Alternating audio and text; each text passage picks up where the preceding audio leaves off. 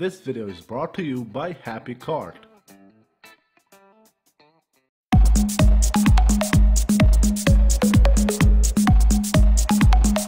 What's up everyone, this is iReviews. In this video I will show you another Cydia tweak compatible with iOS 9.1 and it's called Enable Live Photos. What this tweak does is that it will enable live photos on unsupported devices. So when you open the camera app, you can see here you have this icon, you tap it and here you have live.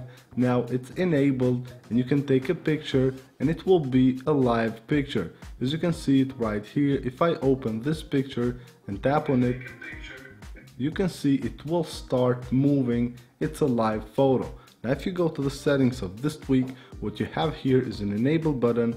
Then here you have respring device for the changes to take effect.